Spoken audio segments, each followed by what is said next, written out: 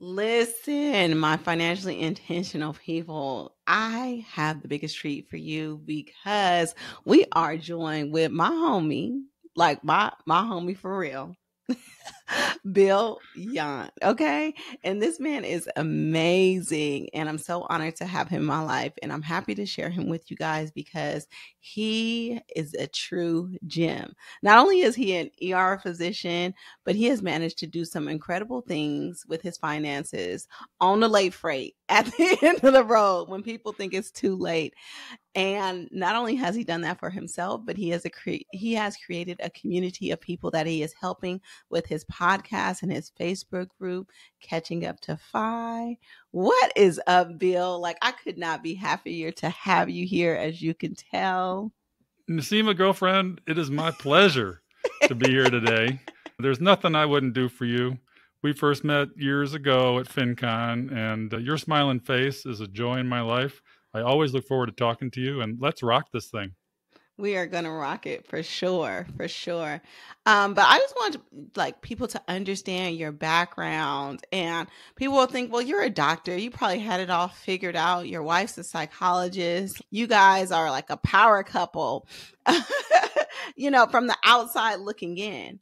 But I want you to share your story and how you guys approach your finances. And you guys have two incredible twin boys now in their 20s, but the people want to know, like, how did you start on the path to, well, your financial path, because it seems like you would have it all figured out, but we know that's not the case. But Well, we may be yeah, a power couple, but we made powerful mistakes see, there it all along the is. way. It started way Mhm. back at the beginning. So if I can help you out there, I grew up in a family with no financial literacy. My father was a doctor. My mother was a nurse, very traditional boomer family. We had a scarcity mindset, fear around money. I remember my dad doing the taxes and being lost for a month and became afraid of taxes. And that carried over into a fear of money. I went a traditional path of I'm going to work 40 years till I retire at 65. And I exited college, went to med school, got all the loans. But at that time, it's amazing. And it was one of the best financial decisions I made was go to my state school. And when I started med school, it was $500 a semester. People What? can people cannot imagine that. So they come out of med school with six figures, $250,000 of debt, and they have to know about their finances. Otherwise, they're behind the eight ball. Back then, I didn't really. But in spite of that, I went to residency, earned $25,000 a year, finished up with earning about $30,000 a year. People can't imagine that. And I was in Chicago. It's amazing. How do you make ends meet? But I did, except for the fact that I created during residency about $30,000 of credit card debt. Hmm. I deserve those vacations. I deserve time off. I was deprived. I was working 80 to 120 hours a week. There was nothing I wouldn't do to treat myself. And life started out as a series of treats. I exited residency with absolutely no idea how to partition my first paycheck. It was just money. When you graduated, did you have student loans or did you pay for all your schooling with cash? I paid with all my schooling essentially, and the student loan portion was less than $10,000 or $15,000. It was Okay. relatively trivial, and that was taken care of relatively quickly. It wasn't that big of a deal because you go from essentially low five figures of income to a real decent six-figure income salary. It's a big jump, and if you don't know what to do with it, it just sifts through your hands, and that's what happened. Hmm. We bought the big house, we bought the new cars, and we renovated the house. We just did, we were house poor. We were single digit savers. We saved last and spent first. I didn't Hmm. know what net worth was. I really didn't know what retirement accounts were. I knew that I was supposed to do it, but it just felt like the world will take care of me. I can kick this can down the road and eventually this will all be okay. I was afraid of the stock market. I didn't know anything about index funds or how to invest. We bought whole life insurance, made that mistake. We got into a private bank, and our advisor was an investment salesman. We were in actively managed funds, high costs, an investment management fee. and had no idea that the cost compounded so heavily against us. So we didn't pay attention to costs or spending. And then we got lost in the funnel of raising a family. We had challenges with kids that had developmental needs, and financially that was a challenge. And that just rolled forward. We were focused on survival. We didn't really thrive, I would say. We were on the hedonic treadmill. We were in the rat So race. when did you like have that come to Jesus moment? Like, listen, this is all got to stop. Like, we have to figure this out. Well, most would consider it late. It's around 49 or 50. We woke up as our kids exited the nest, and we realized that, and I hadn't even calculated net worth, and our net worth at that point was, remember, these are physician numbers. Everybody's numbers are different, but more money, more problems, dude. It doesn't make it any easier. The lifestyle inflation with higher income can be more catastrophic than for folks with lower, more average incomes. But at any rate, we exited and we realized, oh my God, our net worth is, let's say, under $1 million. I didn't know what it was. It may have been around 500, 750,000, but our spending was a significant number. It was 150 to 200,000 a year. And to try and make the leap from a portfolio that was at that level at 50 to one where if we were to match our spending, you need $4 or $5 million. Exactly. And that's no small nut. And you can frugal down. And we did somewhat, not completely. We became more aware. We geo-arbitraged accidentally. We moved from Chicago to Tennessee. We didn't know what we were doing. We knew incomes would go up and expenses would go down. We loved no state tax, right? That was a big bump beginning out of Cook County in Chicago. And so we got here, and what did we do? We built a house. Of course. So we may have geo-arbitrage, but we still had, so we had renovated a whole house this was our biggest mistake. And this is important. At the Great Recession, just before we renovated a house and put more than it was worth into it because money was free and easy. And then we became house poor. Our mortgage payment far outweighed what we could save. It was more than we were saving. We were upside down in the house at the Great Recession. It was awful. We couldn't get out of it for about 6 or 7 years because of the market. And eventually we did, but we hadn't really built any significant home equity. We weren't focused on paying down the mortgage. We were focused on staying levered in order to afford our lifestyle. So we got a lot of things wrong there. As single-digit savers and house poor, we kind of missed the bull market a little bit, or about 2/3 of it. And we committed the cardinal sin. We sold at the bottom.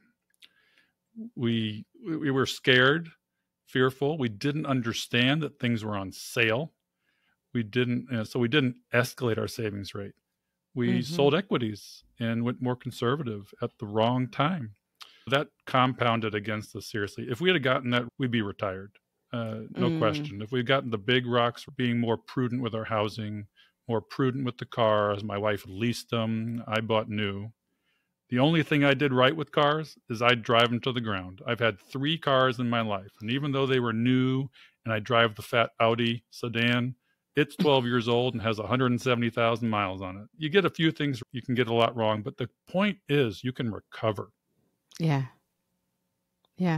But like you're saying big numbers to some people as far as like age wise, like late 40s, early 50s, like just figuring it out. And that's like the common denominator in my audience is like people think it's too late in their 30s, their 40s, their 50s. They're coming to me like, I had no idea. And now I want to get started, but I'm scared it's too late. And I love that you share your story and now that's documented, but now you share the stories of so many others who have started later in life with your podcast, Catching Up to 5. So I want to talk about like how you went from this place of figuring it out to now being on your own path to then being at a place where you're helping others. Well, the first thing we did was take control of our finances. We pulled everything out of the private bank. We put it into Vanguard, and I took care of, and we changed all our investments. We increased our savings rate from single digits to 40% of gross. You look at the path to retirement is absolutely doable with a higher savings rate, which is a superpower of late starters because we're in our highest income years, right? We also have catch-up contributions that you can't forget about. So we escalate our savings rate to about 40%, where we hit our balanced lifestyle.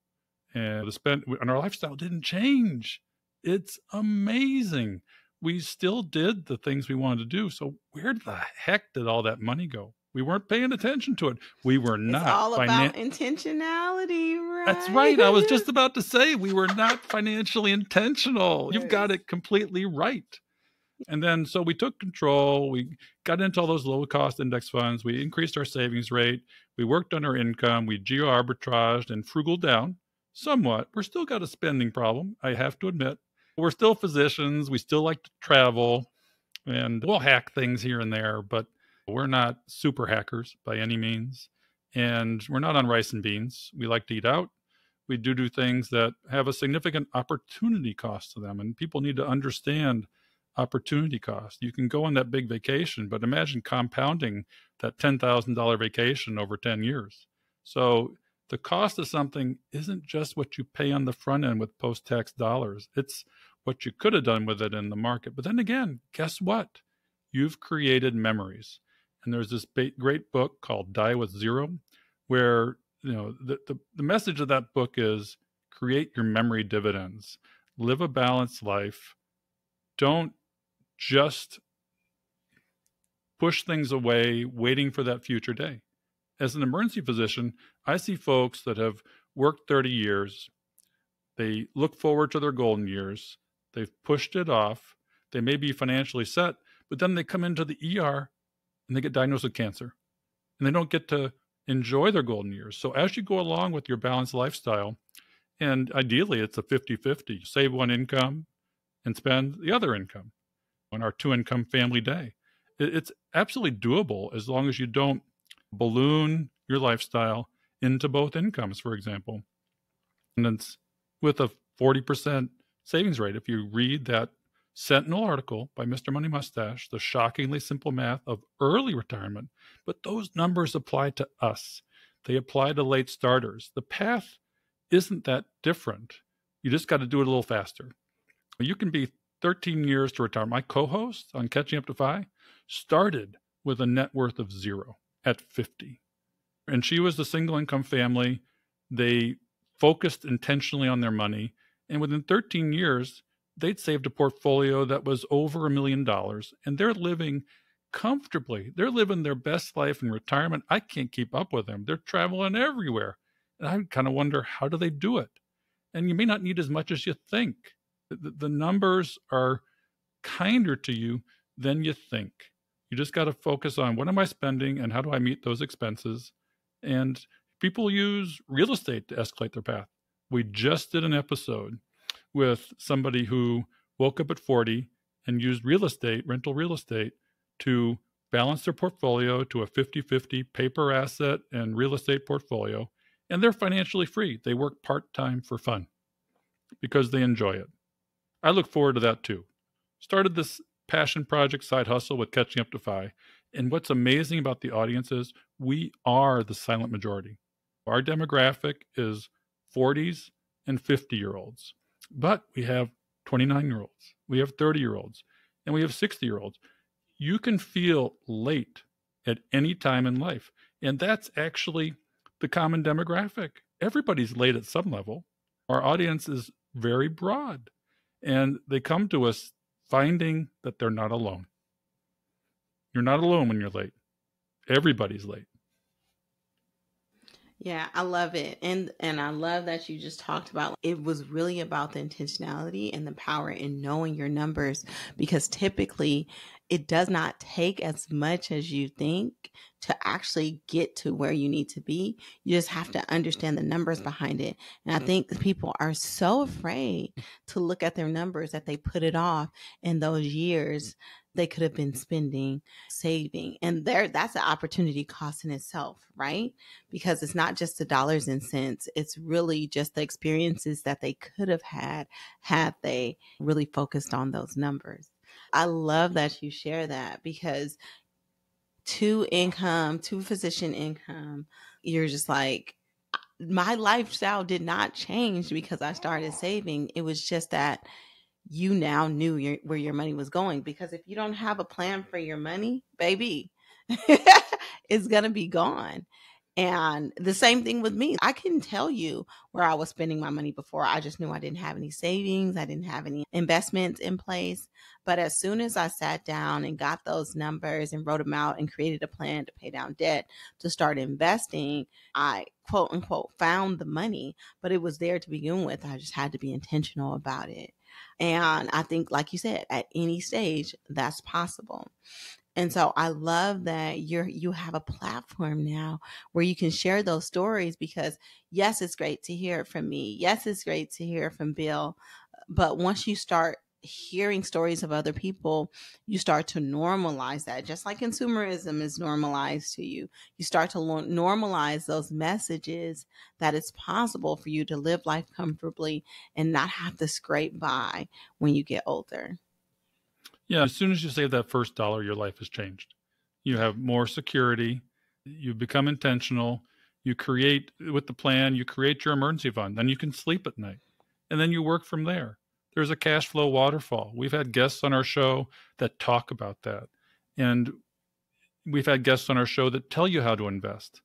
The reason we created our platform was because you can't lecture to people. Mm-hmm. They're not ready. The stages of being late are very similar. You wake up, whatever it is, you have that financial shock, your head's in the sand, then you feel shame, then you Yep. feel regret, then you feel remorse. Why didn't I? Why shouldn't I? Why couldn't I? How did this happen? Well, eventually you work through that. It's like the stages of grief. You work through that, and then you get caught up in the rabbit hole. Oh my God, I'm going down, and all these resources, podcasts, blogs, books, I consumed for a year or more. I was in analysis paralysis, because it's not just the knowledge. You got to take action, and you don't have to be perfect. As a physician, I'm a perfectionist. Yeah. I want to know how to do it before I do it. Well, that's not the right way. You got to fall forward. You got to make your mistakes. You got to just start. We talk about late starters, and one of our guests said that's actually wrong, because the emphasis is a little too much on late and not starter. I love it. I love it. Yeah, and so we created this platform where it's just in time education. It's Mm-hmm. out there. It's never going away. It's really enlivened my life with a creative process. You feel, and you can't just consume knowledge and change your life. You can get a message out there to help other people change their lives. Mm-hmm. And you go through that, the stages again. I'm in the mucky middle stage. You got to do the work. You get through the honeymoon, and you're like, I can't really speed this up without taking more risks than I might be comfortable with. And you got to assess your risk, need for it, and capacity for it. And you got to try and match those two things to where you're comfortable, because the path is going to be 10 to 15 years. It just Yep. is. Yep. That's just the way it is. And you got to accept that. And you may have to work longer, but that's okay. That's your superpower. Problem for me, and I think for a lot of people, is burnout. Yeah. You can get to the point where the crossover between financial independence and burnout doesn't necessarily match up. And you got to find ways to manage that. Maybe you need to exit that job, escalate your income, get into something else that makes you happier, because you can't afford to not live your best life now. You I can't think, afford. yeah. Go ahead. I think Doc G is a perfect example of that. And Doc G has, what's the name of his podcast? It's Earn and Invest. Uh, And he's See? also written a book called Taking Stock. And it's a perfect thing, because you got to reverse engineer your path. You Right. can't just start and not know where you're going to end up.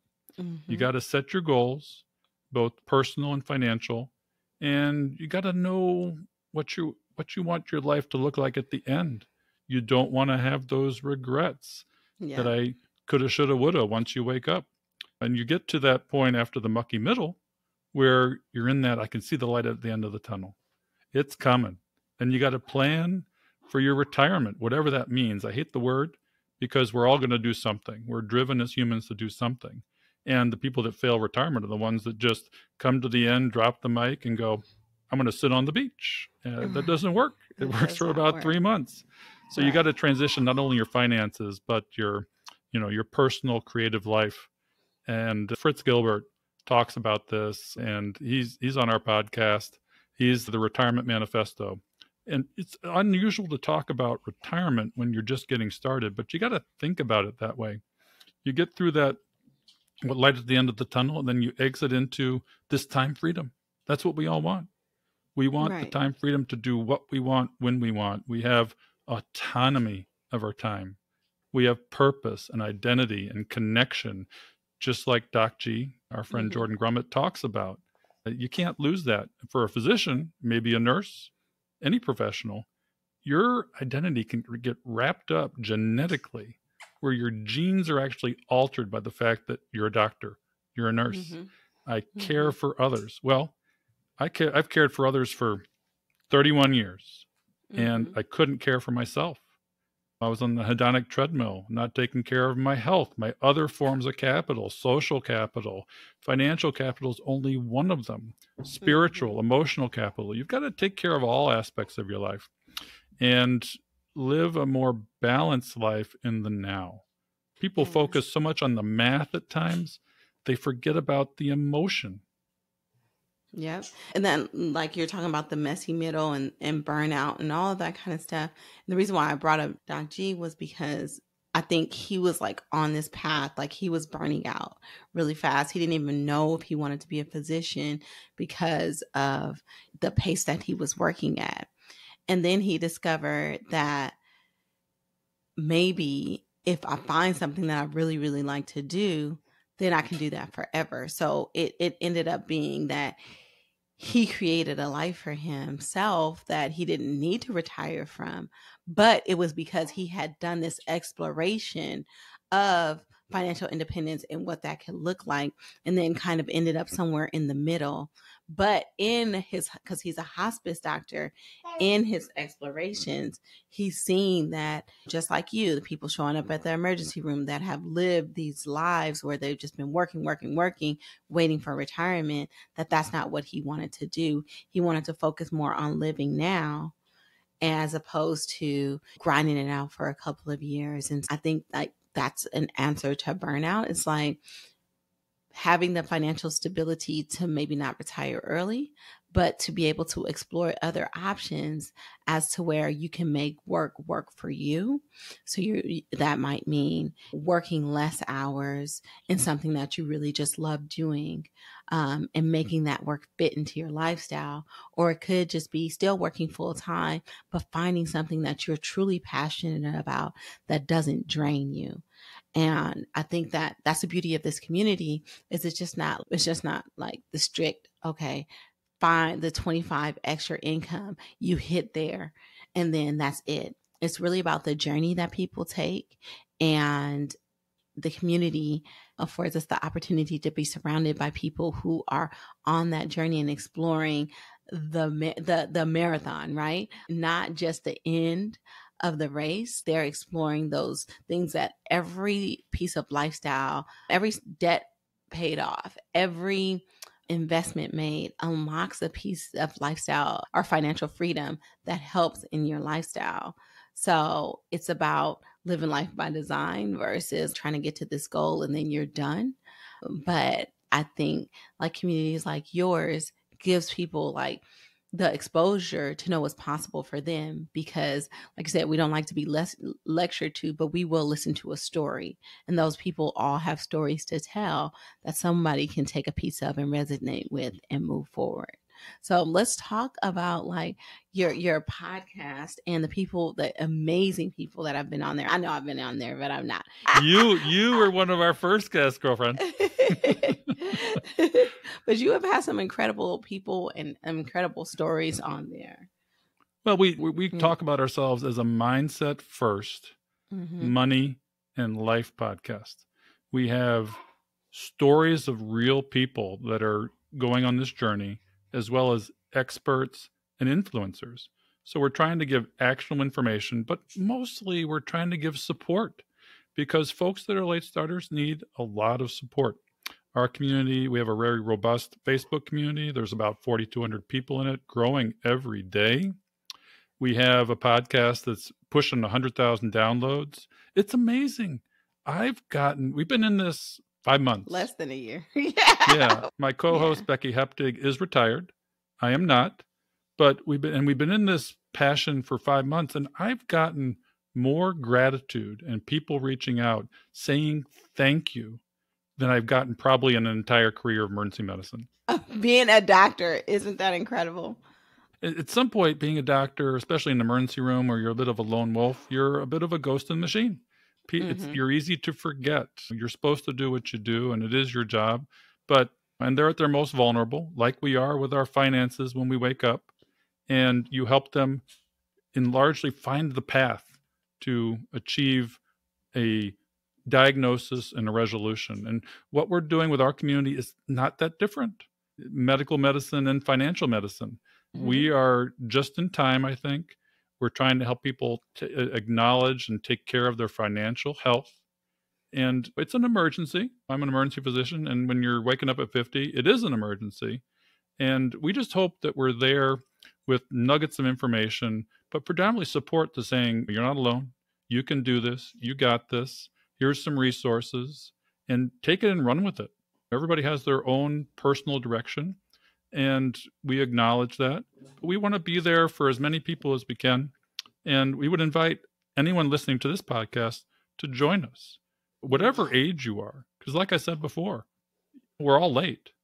And we all want to catch up and then take control of our lives to get to that point of time freedom where we get to choose how we spend our time with family, with friends, with loved ones, traveling, experiencing life. But we're not going to stop doing things. This podcast has been a creative outlet for me that has helped me manage my burnout.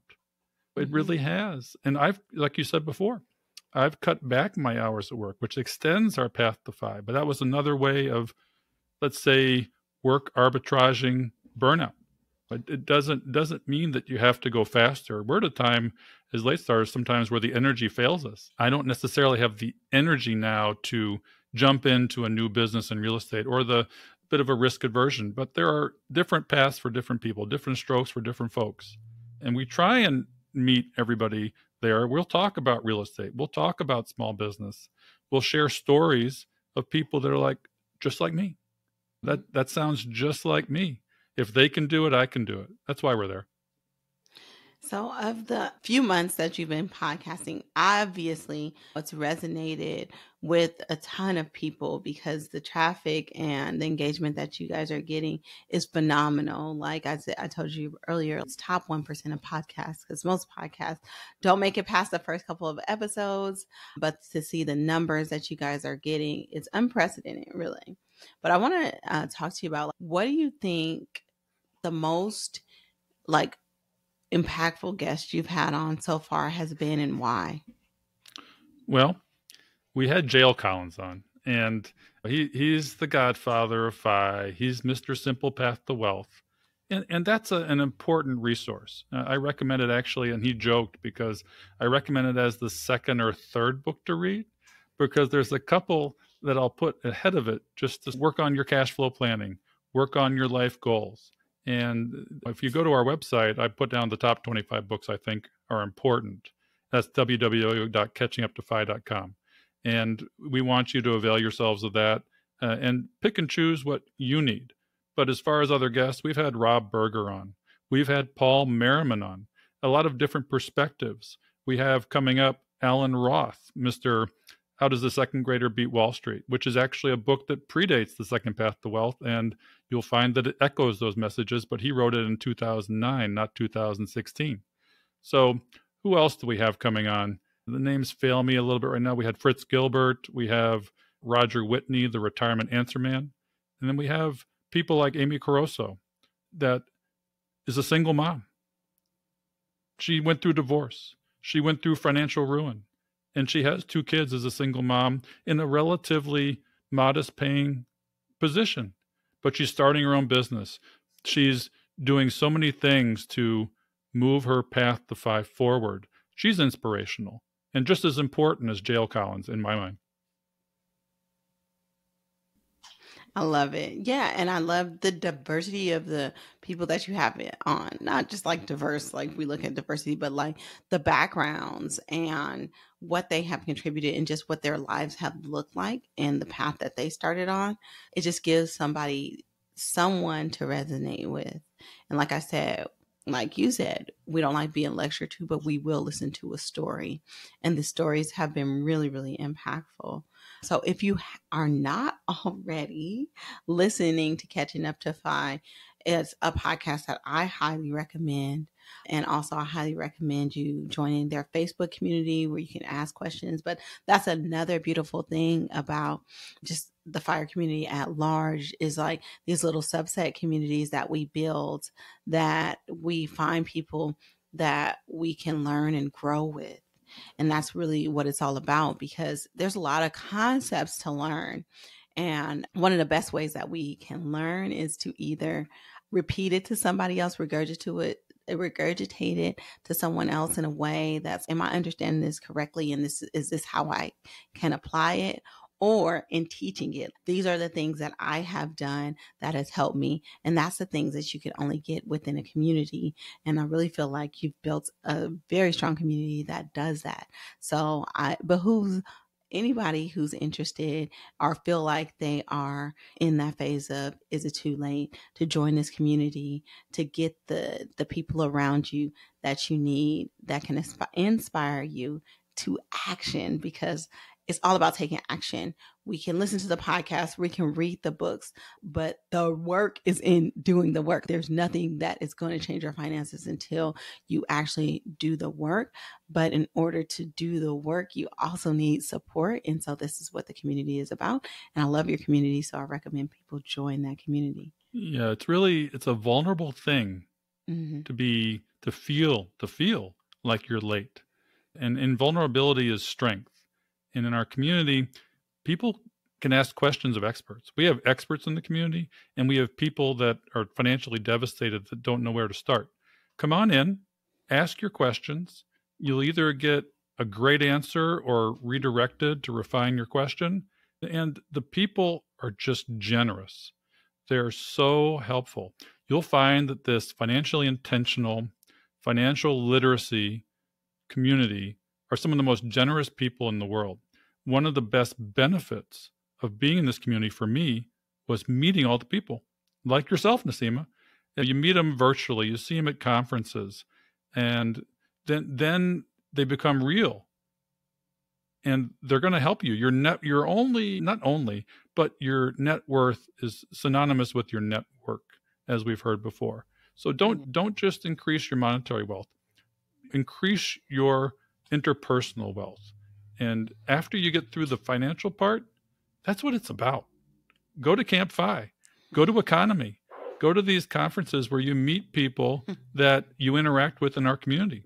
They're real, they're there, and they're going to help you. There's no question. Yes, yes, yes. And thank you for bringing events and things and other spaces that people can be in. Because yes, there's Economy, there's Campfire, outside of the things that you can do online. But just like Bill said, like your network is your net worth. And I'm honored to be able to have incredible friends like Bill that I can bounce ideas off of, that we can talk about things that most people don't talk about because it's, like you said, a very vulnerable subject. And these people, one of the things like that I heard over and over again when I started to improve my finances was like, well, you have to kind of change your circle of influence. And I remember just thinking like, how do I do that? How do I change my circle of influence? And for me, it started online, right? I started changing who I followed on social media. And then the people that I really connected with, I started engaging with on social media or in groups, like in Facebook groups. And then before that, I was meeting those people in person, and then those people now became my network. They became my friends. They became people that I could talk to in real life. And they've been inspirations for me because they have normalized for me what people think are extraordinary things, like retiring early, you know, paying off $1 million in debt. These things are normal in our community because of the circle of influence. And so if people are like, where do I start? I cannot overemphasize the power of changing your circle. But it doesn't mean you get rid of all of your friends. It means you start really being intentional about the messages that you get and who you're getting it from, and making sure that the people that you start to follow or engage with are people that you aspire to.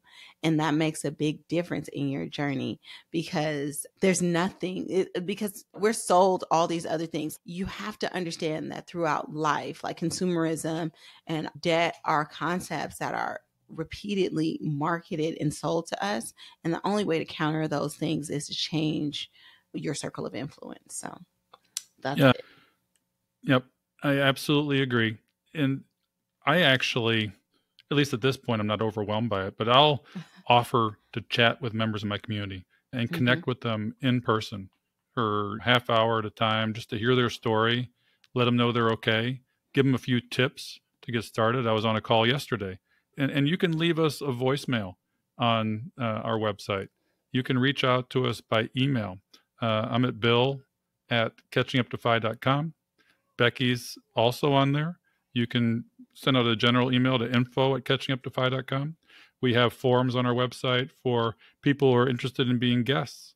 We actually, because we can't tell every story in 52 episodes a year, we have an opportunity for folks that feel the need to tell their story, because I find it's very cathartic. I told my story earlier this year.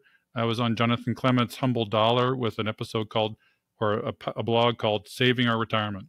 The very first episode of our podcast is me telling the story I think you heard parts of today. It helps you deal with that burnout of, I'm too late. Then you realize, okay, I've processed these emotions. Let's put it all behind us so that we can take that action and move forward. You've got to get past the emotional overwhelm. And telling your story can help you do that. So write us a blog, post it to our website so that other people can gain from your story and realize that they too have similar challenges. And then you can reach out to each other. It's the community is on autopilot. I don't have to do anything. The people are running. It's a crowdsourced community, and they're just out there. I don't have to spin the wheel. The engine is running. We're growing, and we're catching up to Phi together. Love it. I love it. And so if you want to catch up to Phi, you make sure you check out the podcast, join the Facebook group, check out all the resources on catchinguptophi.com. I'm going to have everything listed in the show notes, but you won't regret joining this community because it is dynamic and I love it. I'm in there too. Another way was you can connect with me, but Bill and Becky have built an incredible community and have some incredible resources that I know you'll benefit from. Bill, I can't thank you enough for coming on the podcast and sharing your story and your journey and sharing your world with me, because you're my fave. Well, it's my pleasure. If we Yeah. change one person's trajectory, it's incredible. The feeling Yeah. of doing so is incredible. And then it compounds. Yeah. You'll change the person's trajectory we change will change somebody else's trajectory. It compounds just like money, even better Hmm. than money, quite honestly. Help somebody else.